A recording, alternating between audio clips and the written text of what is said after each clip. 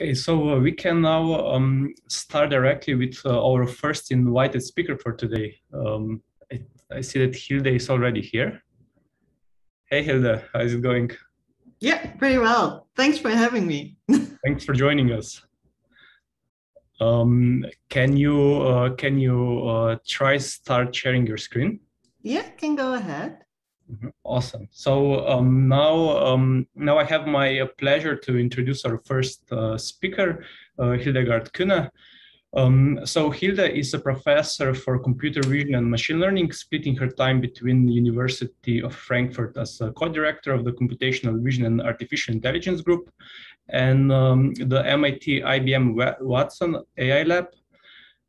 Hilde received her doctoral degree in engineering from Karlsruhe Institute of Technology, and afterwards she was working as a researcher at Fraunhofer Society, and later on also as a postdoc at the Computer Vision Group at the University of Bonn.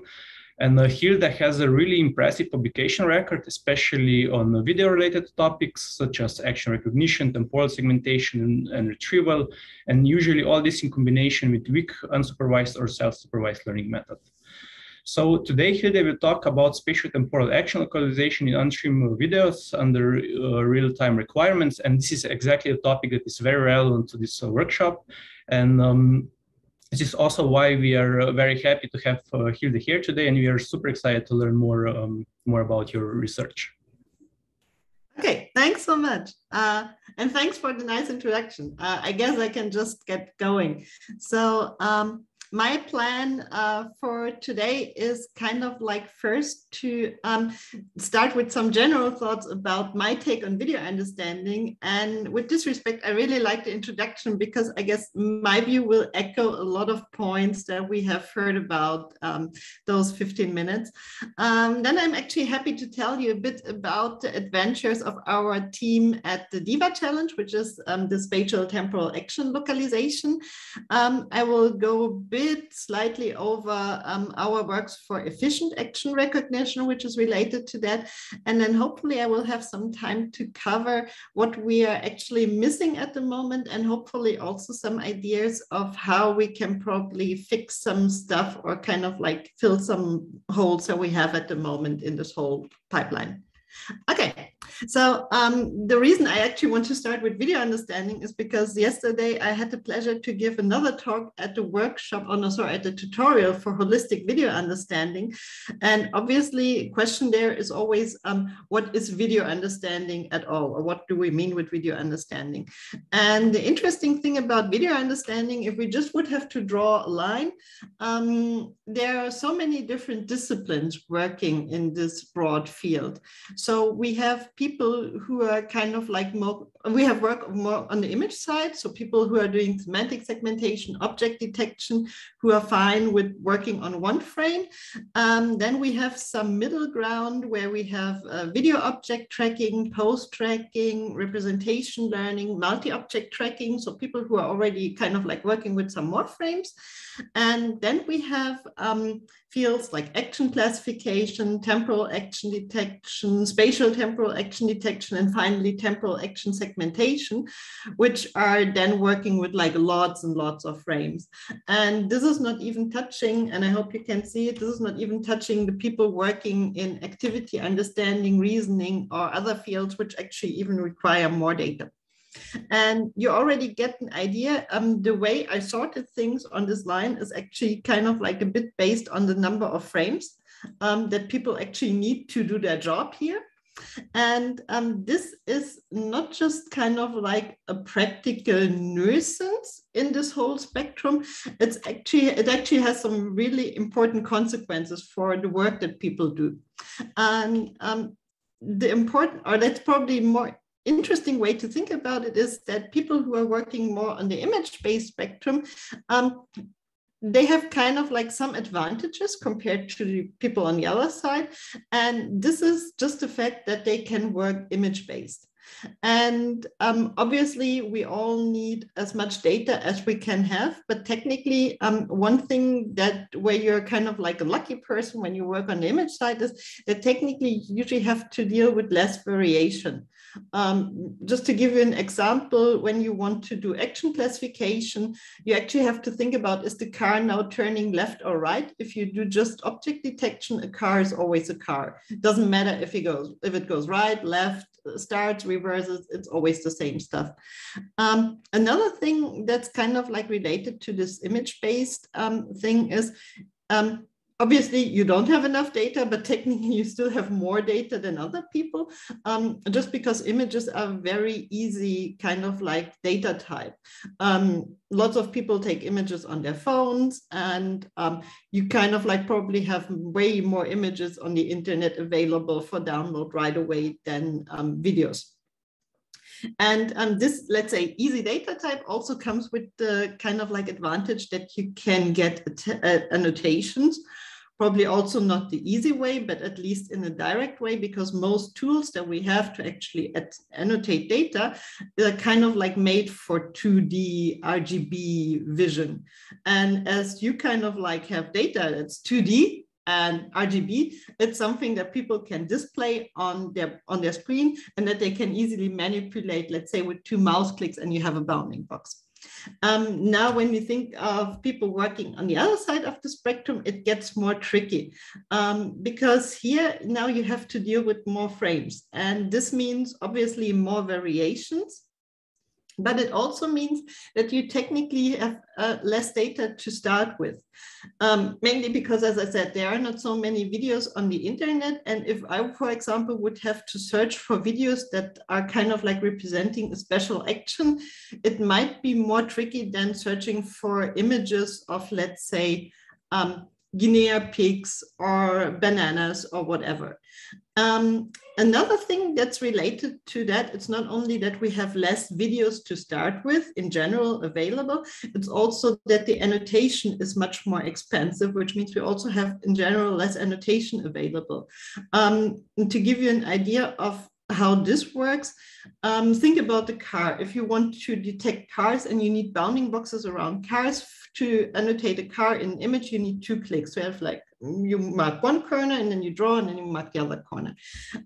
Now, when you want to annotate actions of the same car, like car turning left or right, let's say you want to annotate 5 or 10 seconds. 5 seconds and 1 second corresponds to 30 frames. This means 150 times more clicks than you actually need to annotate one bounding box in one image. And obviously, you have a huge scaling issue when you're going down this road. So this kind of like leaves us with the problem that people on this end of the spectrum have the problem technically they would need more data to do their job, but it's also much harder to get them this data or even get them data comparable to what you can do on the image-based side.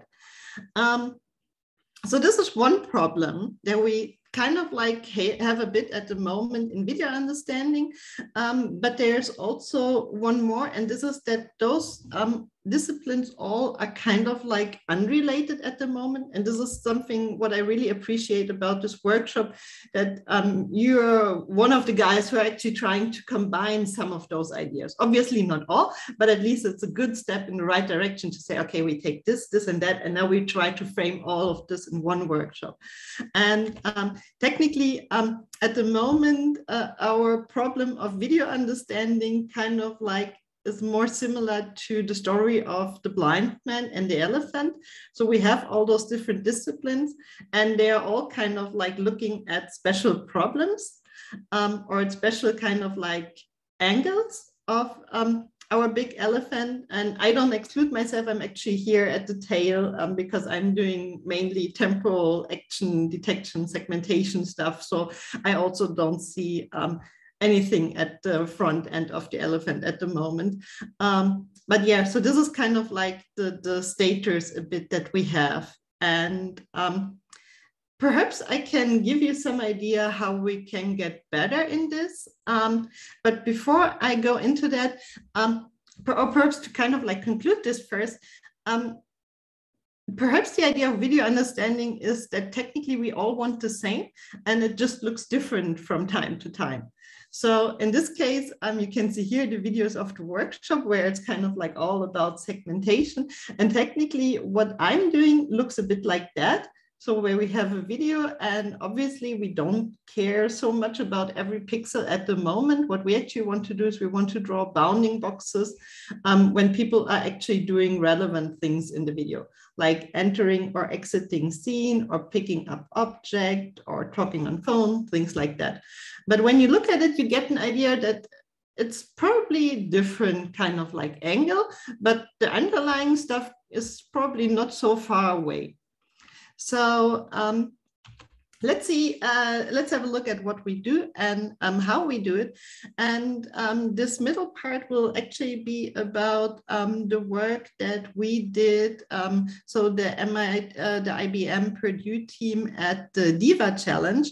And for all of those of you who have never heard about DIVA, DIVA stands for Deep Intermodal Video Analytics. And it's actually an IARPA program. And for everyone outside US, IARPA programs are US government projects, which usually are kind of like considered high risk, high payoff research programs. And we have a lot of teams working on that. So we are just one out of, I guess, 5, 6 teams. And the idea of this DIVA program is that we want to develop robust automatic activity recognition for multi-camera streaming environments. Short form is mainly for surveillance settings. And those activity detection should be enriched with like person object detection, and it should work in forensic mode as well as in real time, which means our kind of like output should be able to provide information of the video in an offline version when you kind of like already record everything and you just search for something, as well as in real time when you want instant kind of like notification when something is happening. And this is kind of like how our system in this program looks like.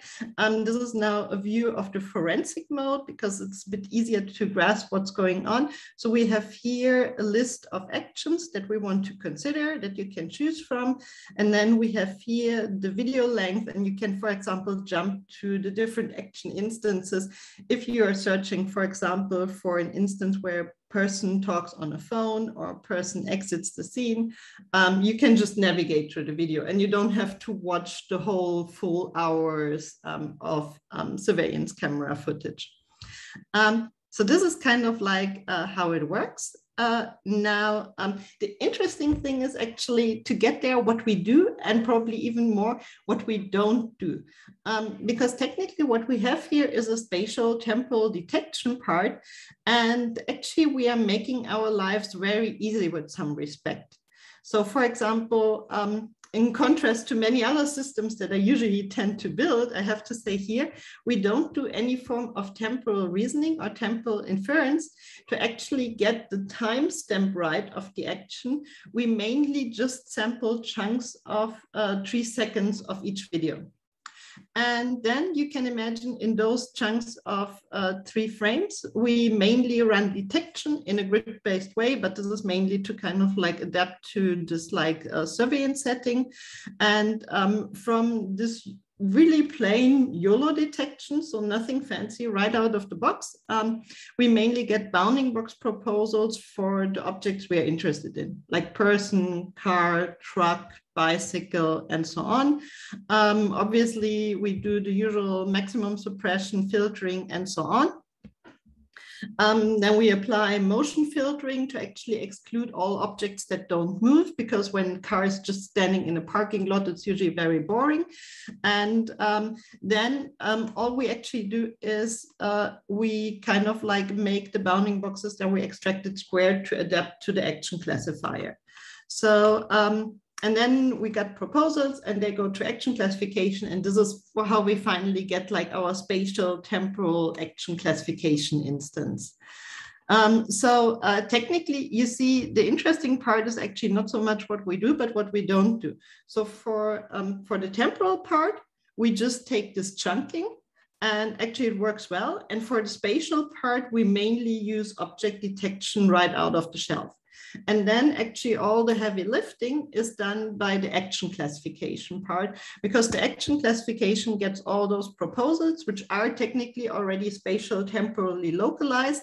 And then it's just a decision, is it an interesting class? Yes, no. And which one is it of the 32 that we actually have to recognize? And then we kind of like do merging, a bit of assembling and so on. But this is mainly kind of the system. And the interesting part is we're actually doing very well with this very vanilla thing. And another good thing about DIVA is, by the way, that we have a lot of different evaluations and a lot of different kind of like metrics. So each team kind of like gets to win the prize at some point. And our system does especially well for surprise activities. So activities which are actually trained on the evaluation server, from which we don't have any information what they are or how, any information at all. It's just surprise activities. We don't know what it is. But also just to give kudos to all the other teams that actually performing or on this challenge. The most important leaderboard at the moment is probably for known activities, so for models that we train in-house. And here CMU is at the moment the leading one. And if you're lucky, you probably get to learn more about their system later in the workshop. Okay, so that's kind of like how the system works. There's also a lot of research work actually around DIVA, but in this case, as I said, DIVA has to be real-time, and therefore our research work is mainly focusing on real-time action recognition, which, as you can imagine, is not so easy, because state-of-the-art action recognition models usually are some crazy wide deep 3D convolutional architectures, and they're usually the opposite of efficient and real time. One work that my colleagues did in this context, which is very interesting, and actually paper was published at this year's CVPR, is to kind of like do a deeper analysis of the action recognition models that we have at the moment. And the background for that is a bit that we have a huge zoo at the moment of action classification models. And some of them work on 2D convolutions, some actually work on 3D convolutions, some actually separated those convolutions into some spatial 2D and 1D temporal filtering. And from all the publications that we have out there, it's actually very hard to tell what's really working and what's not. And therefore, my colleagues took on the work to build a unified framework that allows a fair comparison of all those models, meaning they have put in place a unified backbone, unified data, unified pre-training, frame input, and so on.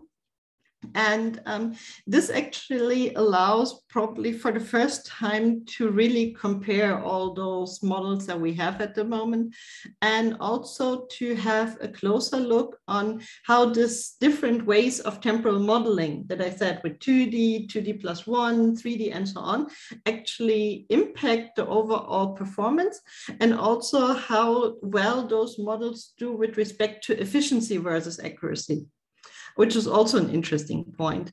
And to just kind of like summarize the key findings here, and I hope you can see it.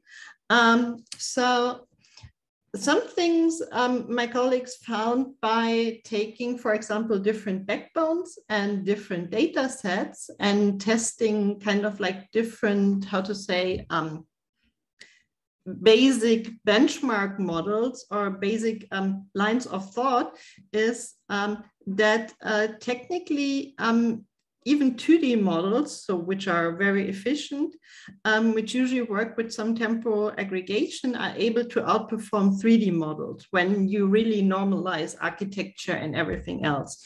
And actually one of the best performing models in this case was TAM, which stands for Temporal Adaptive Models, which is actually a model which just works on 2D convolutions. And it's a pretty cool paper that has a long history, and it's finally published at this year's ICCV. So congrats to the authors for that one. We knew that it was good before, actually. beyond that, looking at more aspects of this overall study, what you can see is also very intuitive, that when you use more frames, all models usually also perform better. So accuracy goes up the more frames are used. But, and this is also interesting, we have some data sets which are more dependent on time and some which are less dependent on time. And just looking at this curve, you can already guess which is which.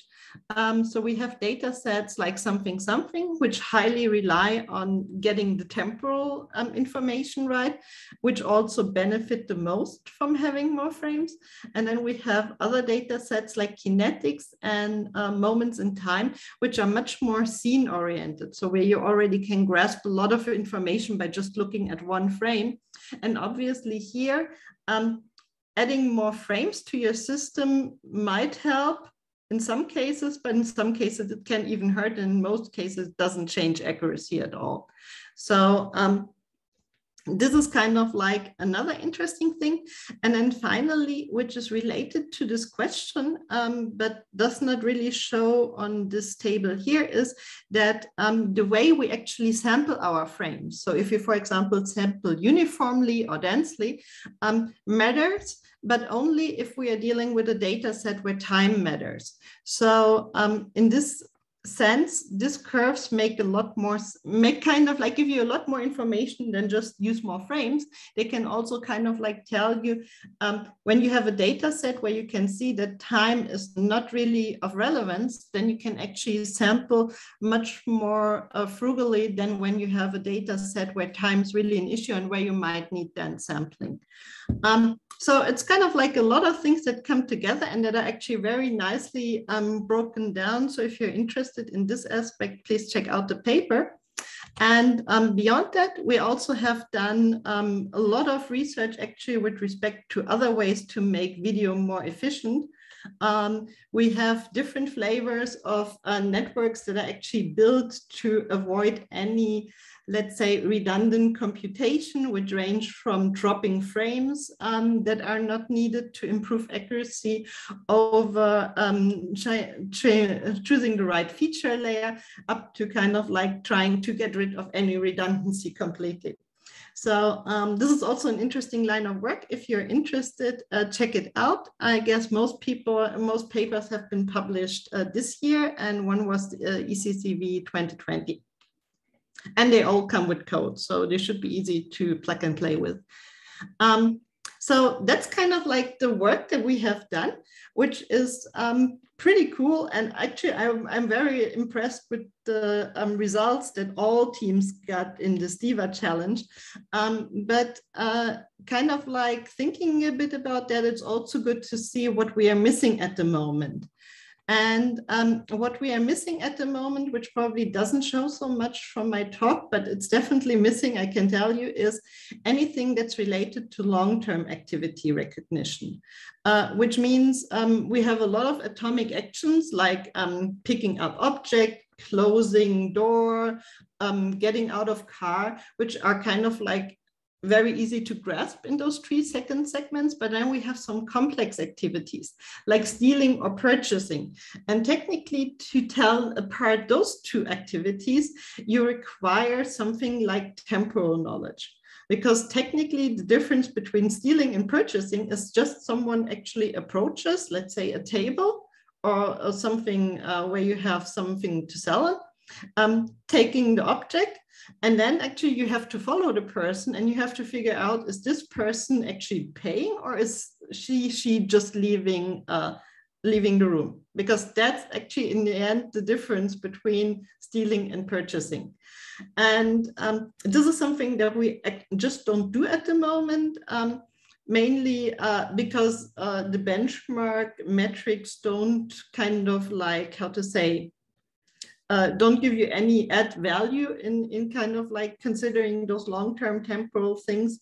But technically, it would be very helpful to get from like atomic spatial temporal action localization to real video understanding. Another thing that's actually related to that, and that's probably also related to to the findings and systems that are built in context of this challenge here is everything related to long-term spatial temporal knowledge, which is also something which we just don't do at the moment.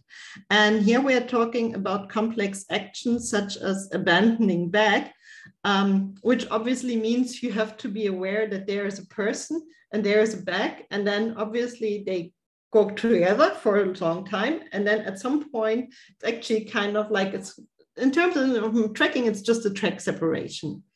And things like that obviously can be important for action recognition if this is an action that you're after, but it's also important for any forensic analysis that you want to do with those videos. And as I already said, to be able to have all this, we need to grab, or we need to get a concept of things like track separation when people are getting out of cars, abandoning bags, or we also get a concept of merging when people are getting into a car or on a bike and driving away, and all this, all the stuff that we don't have at the moment. And finally, and this would be kind of like when we get all the stuff done that I talked about first, if we get all those things right, then we can actually start to talk about things like neurosymbolic reasoning in videos, where we can start with identifying atomic classes, for example, by self-supervised learning or unsupervised learning, and then actually think about how can we build representations to capture those kind of like entities working together, for example, in terms of knowledge graphs and so on. And now I actually have the pleasure to come back to my first slide. The question is, why don't we do that, period? And the reason why we don't do that at the moment is mainly the reason that you can give for any computer vision researcher. We don't have to write benchmarks at the moment. So we don't have anything at the moment that forces us to do that, even in context of DIVA. And we know if you want computer vision people to actually do something, you have to give them a benchmark and you have to give them data. So question is, why don't we have one of those benchmarks?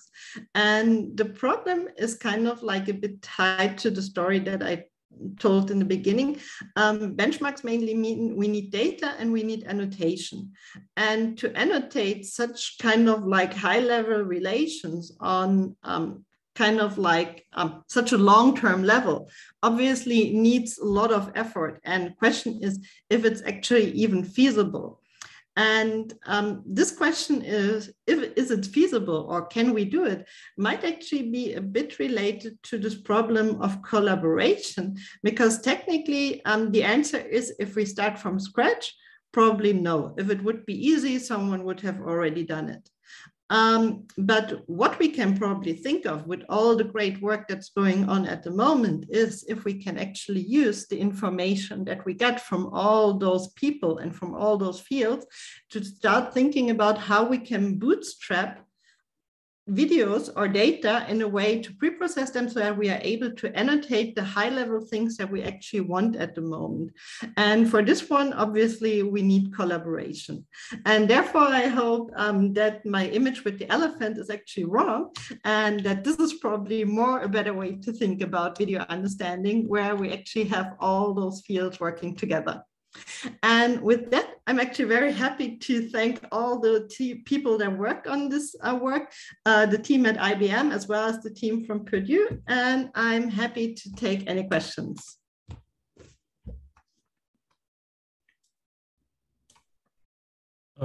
Thank you very much, Hilda, for this wonderful and very interesting talk. So I would also encourage all the participants to ask questions now.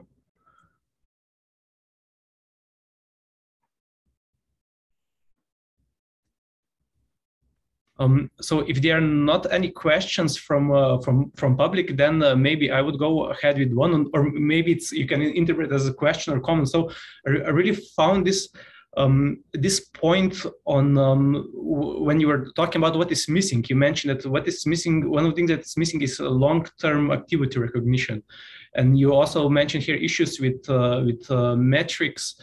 And we actually kind of noticed the same thing in multi-object tracking community. So at some point, we actually noticed that the metrics that were being dominantly used were actually penalizing object track recovery, right? So if you split the track into two and then recover the identity later, you would kind of be penalized by that, by getting additional ID switch. So for example, this was also one of the very interesting lessons from multi-object tracking community, and trying to encourage development of trackers that are able to consistently track objects and not split them into several tracks. But in addition to that, what else do you think might be missing here? Do you think that that also we are not looking into right network architectures, or are the current issues also related to the fact that it's just difficult to in terms of hardware, for example, that it's difficult to store video on GPUs and so forth? Let's say, I guess it's a problem on multiple levels. The metrics is definitely one thing, because for DIVA, we are also not penalized for, or let's say, probably rather frame it the other way. We are not rewarded for tracking. And then actually, as it's a challenge that looks at real-time capabilities, we are actually punished when we take longer for processing the video that it actually takes. So when we have a 5-minute video, it means we have 5 minutes to process the video, and every second that we take longer is actually kind of like penalized. And obviously in this setting, if you don't have to do something like tracking, then you just leave it because it's more efficient. And we decided to just throw all the kind of like runtime resources that we have to throw at the action classifier. Yeah, I think that you can easily do more when you consider, for example, tracking as part of this problem. But then obviously you also have to annotate the tracks, which is not done at the moment, but which might probably be easy when we have good tracking and segmentation and everything.